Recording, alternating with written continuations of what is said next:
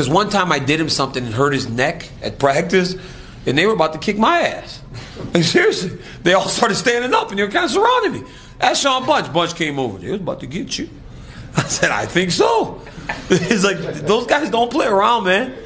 It's like they got up. They actually got up and like, I was like, hey, man, don't ever come in here and try to jump me. It's my gym, you know? But like, they don't mess around, man. Khabib does not play around, and he is honestly the crown jewel of that circle. They love him, and rightfully so. We all